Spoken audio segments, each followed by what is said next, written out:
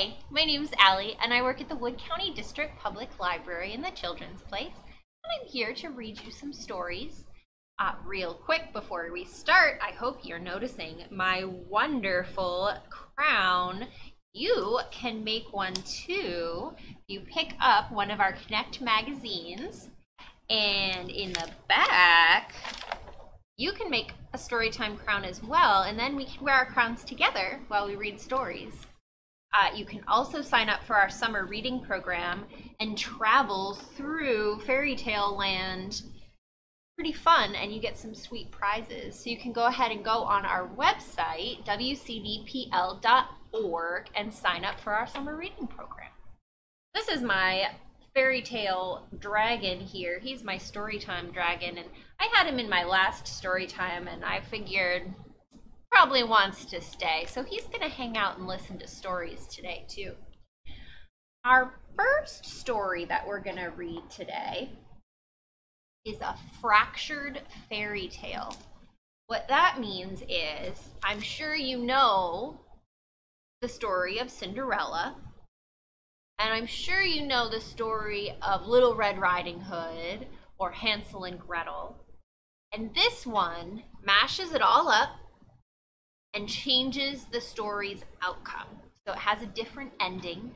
Things happen a little different, but they use the same characters. That's called a fractured fairy tale versus just a regular fairy tale that everyone's kind of familiar with. So this is our first one today.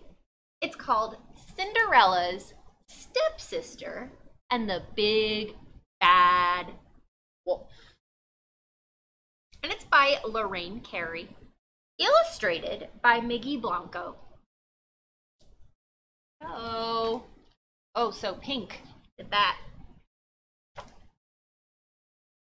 Just feeding a mouse some cheese, making friends here. Look at that kitty cat. Orange. And this book is published by Candlewick Press, so thank you to them for making such a cool fractured fairy tale story time for us. Here is Cinderella. Here is her stepmother, Mrs. Ugly. Oh gosh. And here are the ugly stepsisters. 1, 2, and 3. 3 stepsisters. That's different already. And Cinderella has a really grumpy face on. Ooh, right here.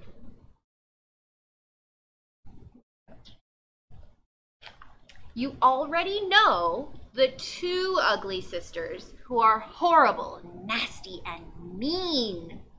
But Gertie, here she is in the pink dress, their little sister, was nice.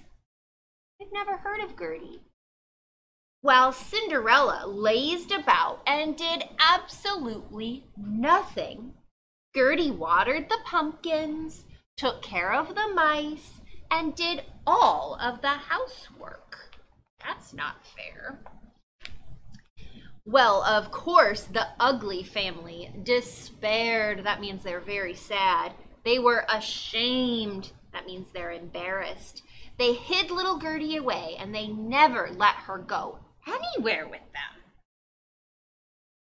They didn't like her. Then one morning, a special invitation arrived. Do you know what that invitation is? Do you remember in the Cinderella story? Invitation to the ball. Oh, look, said Mrs. Ugly. We are invited to a grand ball at the palace tonight. A ball? Cried Gertie. Oh, please, can I go? You? Said Mrs. Ugly. Go to the ball? You're a disgrace to the ugly name. You don't walk ugly, you don't talk ugly, and with that shocking smile on your face, you don't even look ugly. But I am an ugly sister, Gertie said, and I know I can be bad. I know I can. You'll need help, said Mrs. Ugly. A lesson from the wicked queen should do the trick. Oh, the story is changing. The Wicked Queen is from the Snow White story. So that afternoon, Gertie was sent to learn from the Wicked Queen, who was just about to visit Snow White with a poisoned apple. Oh my gosh. First, the Wicked Queen disguised herself as a little old lady. Then she knocked on the door. "Hello, my dear," she said to Snow White.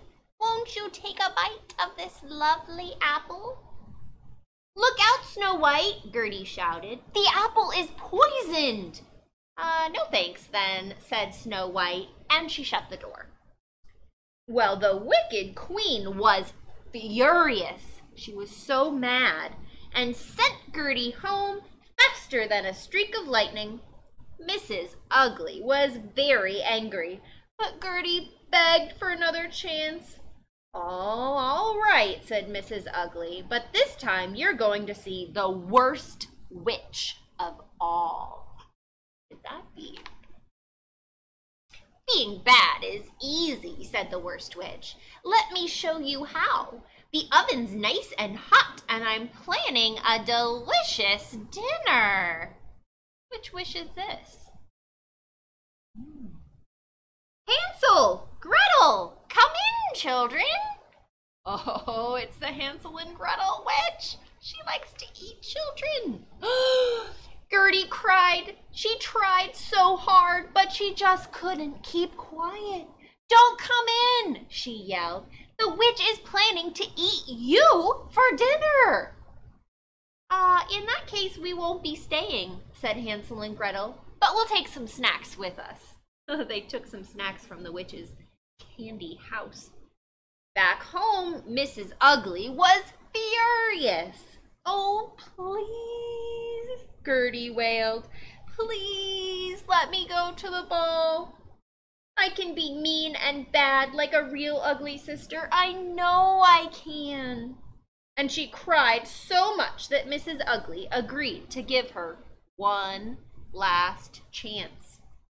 But this time, Gertie was sent to the meanest and nastiest villain of all. What it mean? The big bad wolf. My gosh. Who happened to be wearing a dress. Do you think it's Grandma's dress? It might be. "So you want to be ugly, huh?" said the wolf. "You want to be bad?" "I do," said Gertie. I do. "Well," said the wolf, "you're just in time. Watch this." Suddenly there was a loud knock, knock, knock at the door. Who could it be? Who comes to the door while the wolf is dressed up in Grandma's dress? Little Red! Little Red Riding Hood skipped in. "Oh, Grandma," said Little Red Riding Hood, "what big eyes you have." "All the better to see you with," said the wolf. "Oh, Grandma," said Little Red Riding Hood, "what big ears you have." "All the better to hear you with," said the wolf. "Oh, Grandma," said Little Red Riding Hood, "what big teeth you have." "All the better to—" "Stop!" Gertie shouted. "That's not your grandma. That's the big bad wolf." And Little Red Riding Hood scampered off. The wolf turned to Gertie and drooled. "Wolf gonna eat Gertie?" "Please don't eat me," said Gertie. "I've tried so hard to be mean and bad like the rest of my family so I could go to the ball and—" "Ball?" said the wolf. "Did you just say ball? I've always wanted to go to the ball." "Come on," said Gertie. "Let's see what we can do." By the time Gertie and the wolf arrived home, Mrs. Ugly and the two ugly sisters had already left for the ball. "We're too late," said Gertie. When who should appear but a beautiful fairy. I'm your fairy godmother, she said. She looked at Gertie and the wolf. And I expect you two want to go to the ball, don't you? Stop! Shouted an angry voice. It was Cinderella. What about me? She screeched. I've been waiting all night for the fairy godmother to get me to that ball. That's usually who the fairy godmother helps. Well, the fairy godmother does not like bad manners. So she quickly turned Cinderella into a mouse. There it is. There's Cinderella as a mouse. But Gertie and the wolf went to the ball in a beautiful new dresses. And they had a lovely time. So lovely, in fact, that Gertie and Prince Charming fell in love and married soon after. And as for Mrs. Ugly and Gertie's two ugly sisters, well, no one's quite known why, but they were never, ever seen again. Oh my gosh. I think the wolf ate them. The end. That was a pretty good story. I liked that one. It was a fractured fairy tale. It mashed up all sorts of fairy tales and made them different. Right, we're gonna sing a song. Let's sing a song. I know what we should sing. I know a song that has another fairy in it that uses magic. Are you ready? Warm up your fingers. Here we go. Little bunny foo-foo, hopping through the forest, scooping up the field mice and bopping them on the head.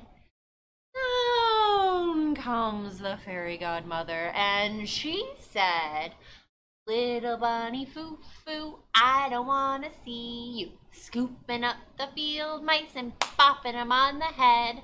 I'll give you 3 chances. And if you don't behave, I'll turn you into a goon. So the next day, little bunny foo-foo, hopping through the forest, scooping up the field mice and bopping them on the head. Down came the fairy godmother, and she said, little bunny foo-foo, I don't want to see you scooping up the field mice and bopping them on the head. I'll give you 2 more chances to behave. And if you don't, I'll turn you into a goon.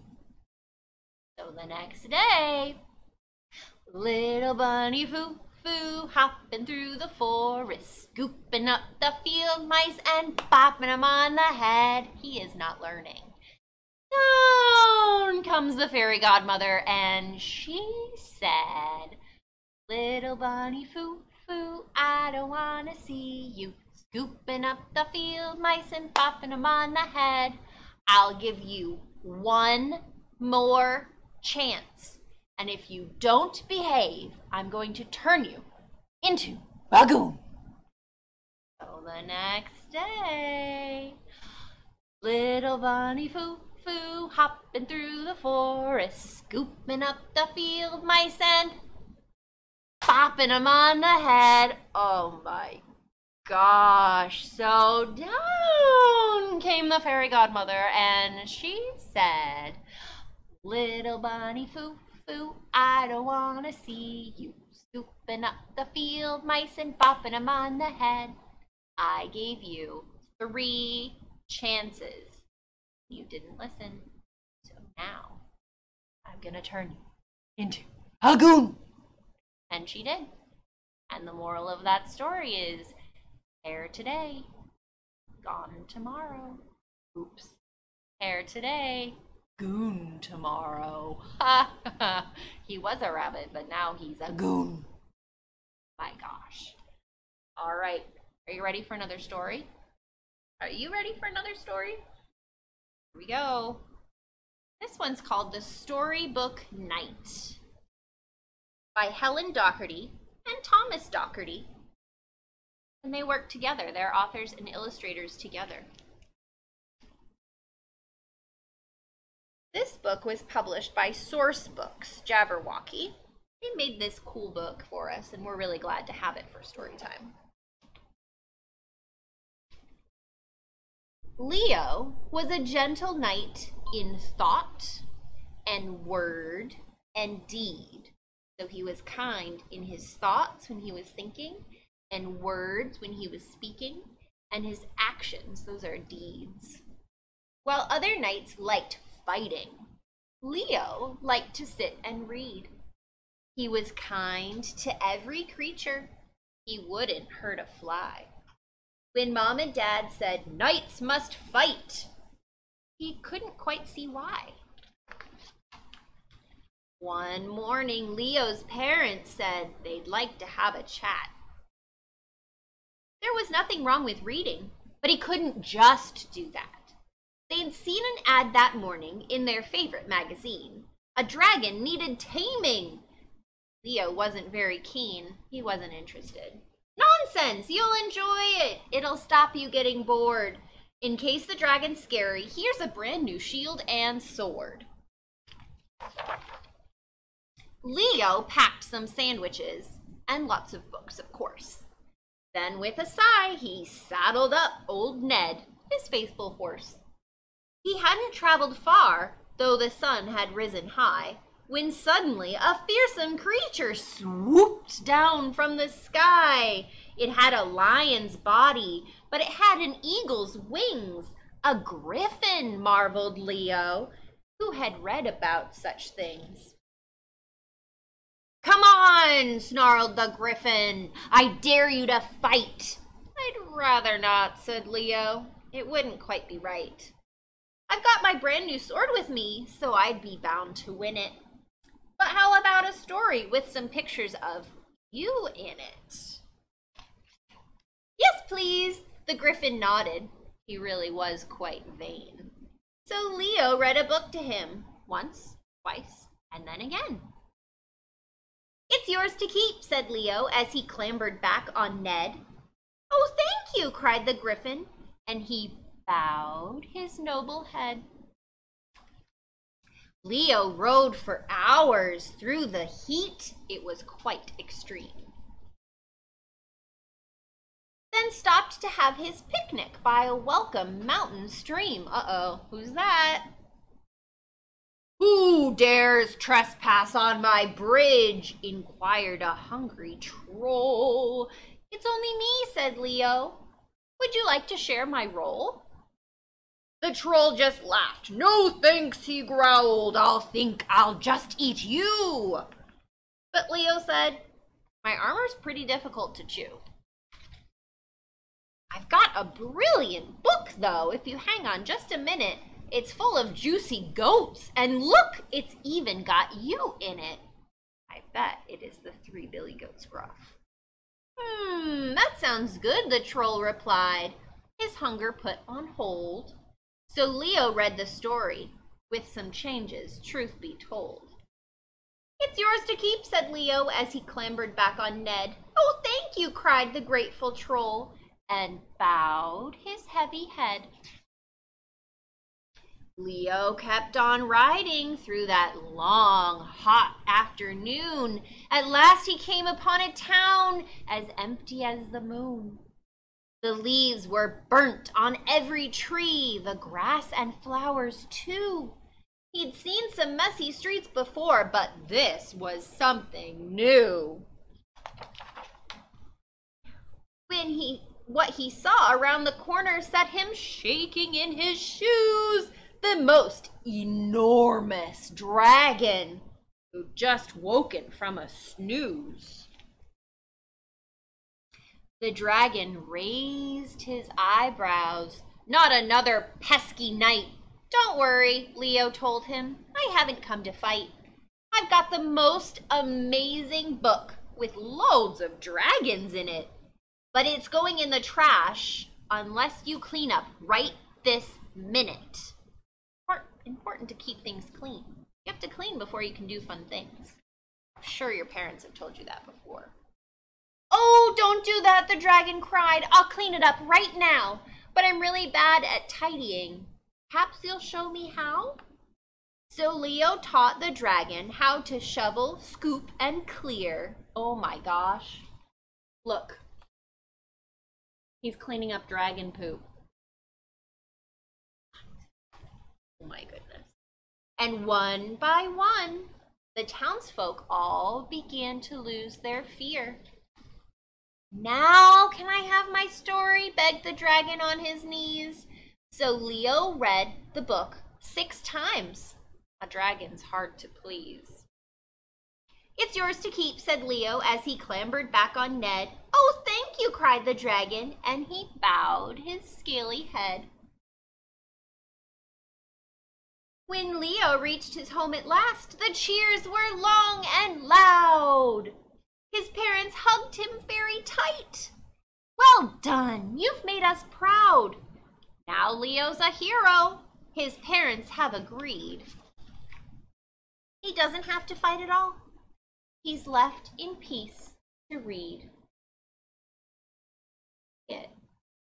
All his magical friends are reading with him too.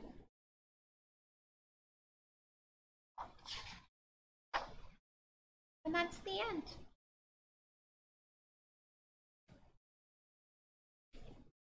The end. I have one more book to share with you today. Kind of quick and short. There's another dragon in it because dragons are awesome, right? I think so. This one's called Good Night, Baddies. And I thought because all of our books today had lots of different characters from different stories.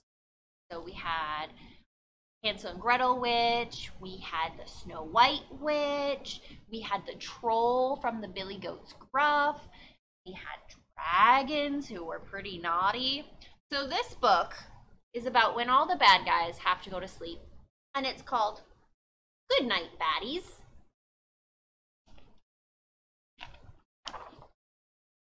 Good Night, Baddies, written by Deborah Underwood, illustrated by Julie Kangas.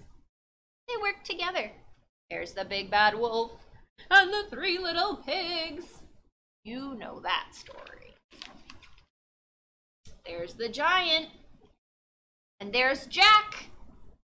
You know that story too. Jack and the Beanstalk. Sun dips down. The day has gone. Witches, wolves, and giants yawn. Queen and dragon, troll and gnome, tired baddies head for home. They go, going home. Baddie buddies meet each other, share their news, and greet each other. Did you get your treasure back? Did you catch that awful Jack? Baddies sit politely dining, no one throwing food or whining. It's important to be polite. All day long, they must be vile. They have to be wicked in all their stories. Now at night, they chat and smile. Evil queen, take off your crown, trade pajamas for your gown. Tuck your poison fruit away. Find Snow White another day. Poor old troll, your life is tough. A muddy wait for 3 goats gruff. You deserve a nice long scrub, so add some bubbles to the tub.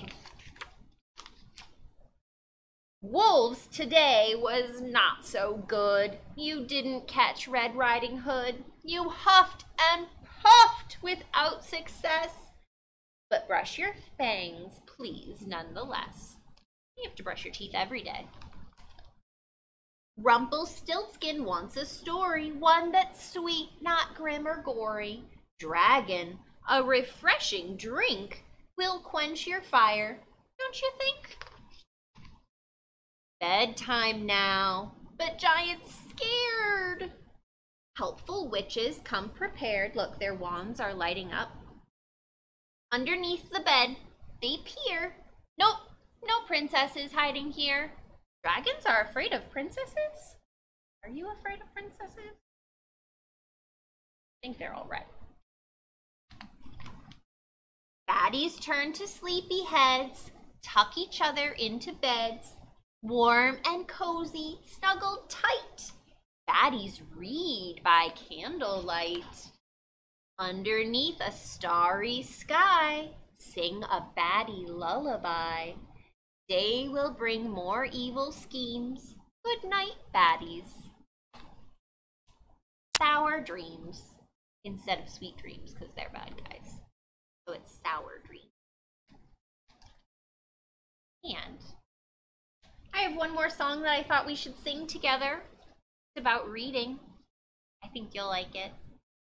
Ready? The more we read together, together, together, the more we read together, the happier we'll be. Read big books and small books and short books and tall books. The more we read together, the happier we'll be. And I'm so happy that you joined me today. And we will see each other hopefully soon. We miss you at the library. Bye.